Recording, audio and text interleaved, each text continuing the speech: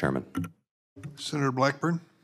Thank you, Mr. Chairman. Dr. Verma, I want to ask you very quickly. You talk about evidence-based medicine. Do you consider a heartbeat evidence-based? Would you consider that a living? Would you consider that a living being if there's a heartbeat detected? Would that be evidence enough that there is life?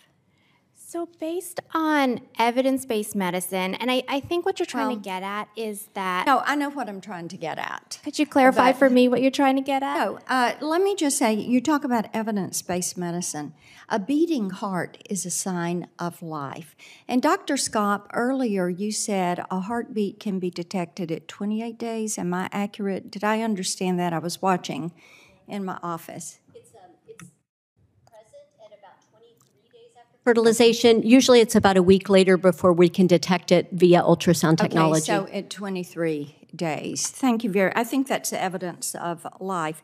I want to talk for just a moment. Dr. Wubenhorst and Dr. Scott, late-term abortions. When I'm talking to women in Tennessee, what I find is most people, regardless of party affiliation, they are opposed to late-term abortions. And from the work that I've done in the House and in the Senate, what I have found is that there seems to be dismemberment of the baby involved in these late-term abortions. And many times there is an injection to stop that heart from beating. Is that accurate? Am I correct on? Okay, you all are nodding yes. Okay, and then there are occasions during late-term abortions when the baby survives that process, and then the baby is delivered alive.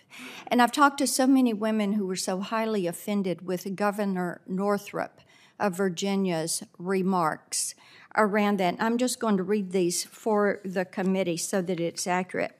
He said, if a mother is in labor, I can tell you exactly what would happen.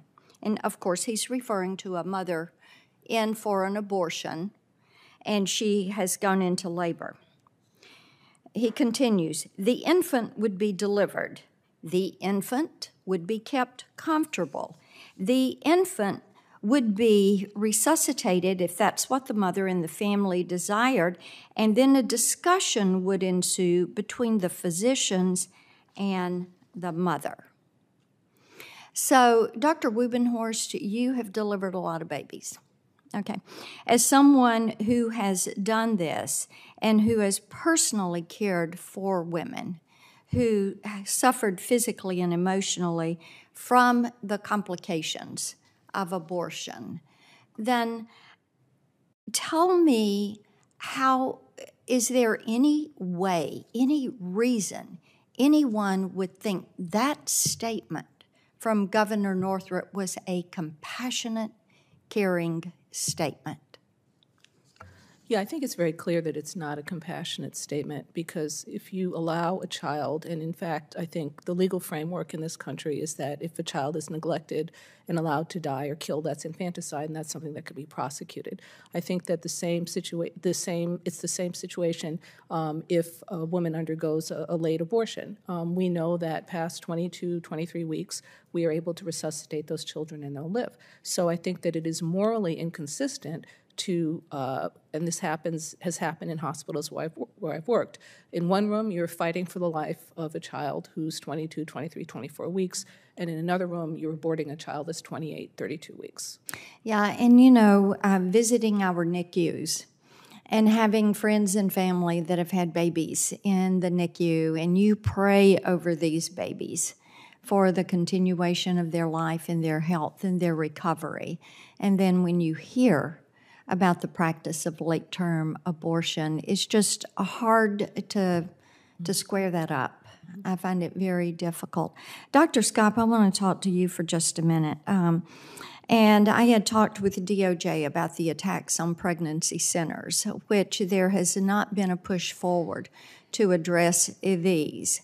But there have been many cases, and we've had some in Tennessee, where they've gone after people that were across the street from the center and were going through protesting. And I see my time has run out, but I do want to get this question in, and you can answer it for me. We'll do this, Mr. Chairman. I'll take it from her in writing. I would like to know if you think DOJ and the Biden administration is doing enough to protect the pregnancy centers. They're protecting abortion centers. And you can give me this in writing. I would like to get your read on what they are doing that protects the pregnancy centers and the health care that you're providing for expectant moms. Thank you, Mr. Chairman. Senator Welch?